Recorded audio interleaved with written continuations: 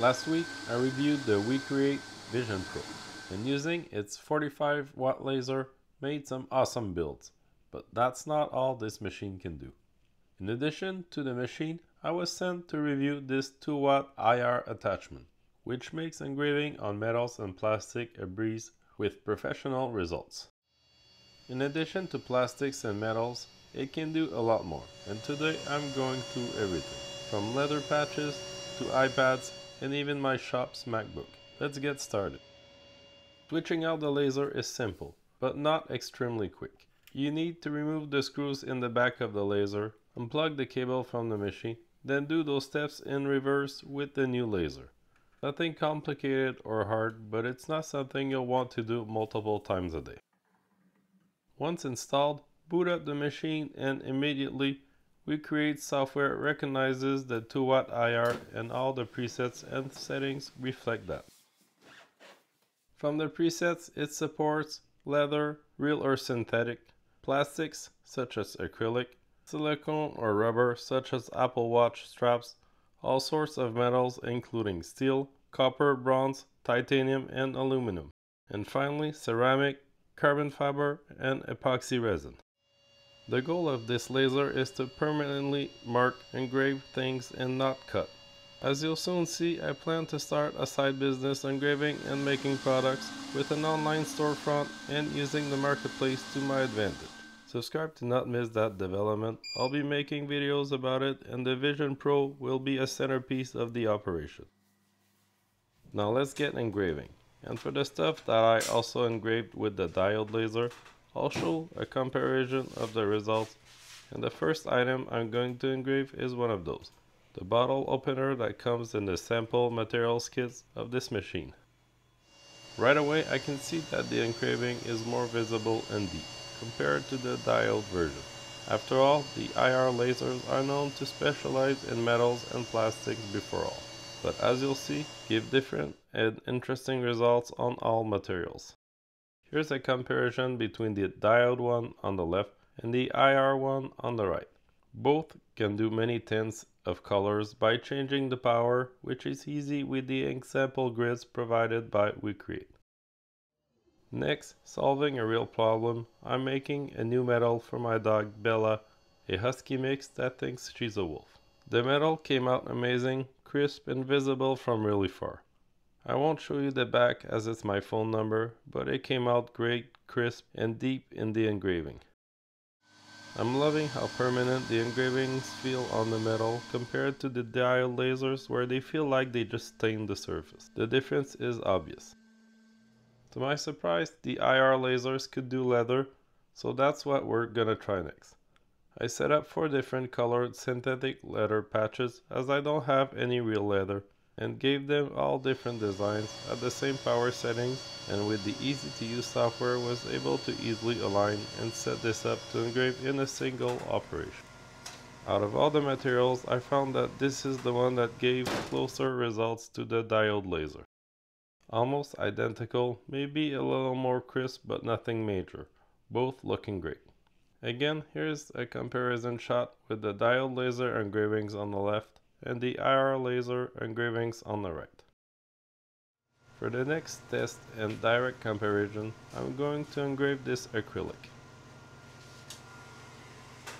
Comparing with the diode laser, this material is where the IR shines the most so far, with a crisp and precise engraving compared to the rougher and darker engraving of the diode laser.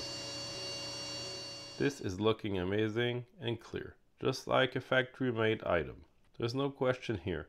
For the acrylic, the IR laser is much better than the diode laser, which cannot do anything like those results. The next thing I'm engraving is made of pure aluminum. And if you've been watching for a while, you might have seen that I made this tool myself with my CNC. If I were to sell those, engraving them with my branding would be a great idea. So let's try that now.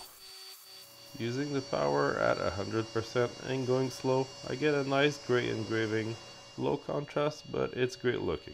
I bought a probe like this for $50 online before making this second one myself. So there's definitely a market to mass produce a few of them and get some sales going. This time I'm engraving an Apple Watch strap, the same one I engraved with my diode laser. The results are very similar, possibly a little more sharp on the IR, but both looking great. Another material where the IR made a massive difference is slate coasters. Similar to acrylic, I get a nice white crisp engraving that just pops out. Alright, now that I've been through those examples, it's time to try some real life items, and one thing that's been bothering me is my spice jars. They're all stainless steel tops and have Sharpie writings on them that fade off, erase, and just look bad. I want to engrave the spice names on them, and this is the perfect machine to do it in a single batch. I start by lining up all the caps like this with no particular order or precision needed. Within a few minutes I had all the words set up and aligned as I wanted and was ready to engrave. I did a test on a single cap and I loved the result, so here goes the rest in one super efficient batch. After about 90 minutes all was done.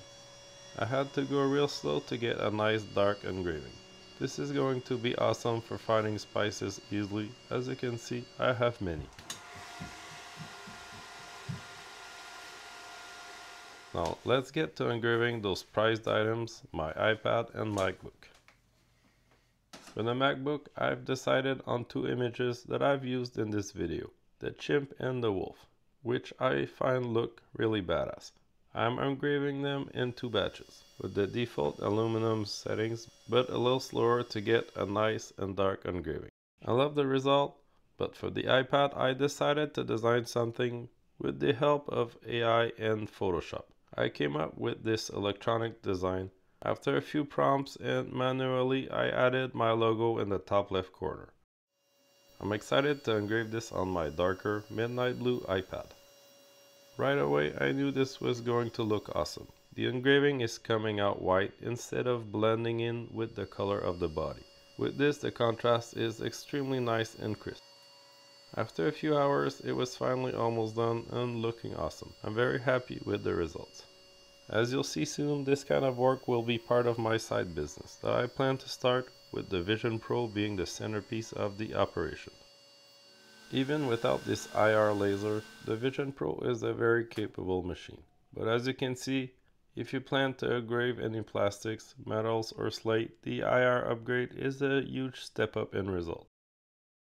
I will be for sure swapping this IR head often, hopefully for successful sales in my side business. Subscribe and you'll hear more about it real soon.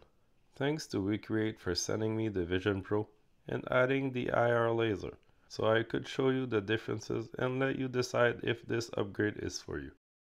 Check the description for links to everything, as well as a coupon to save on a Vision Pro. Thanks for watching. I hope this video showed how much I enjoy working with this machine. I'm excited for what I'll make of it in the future. See you next time for more builds and shop time.